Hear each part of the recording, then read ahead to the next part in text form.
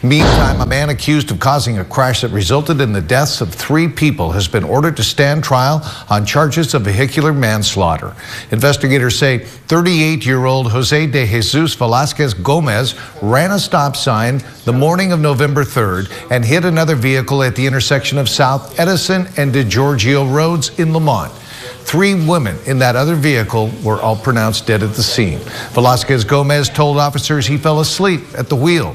According to court documents, a trial date is expected to be set on November 30th.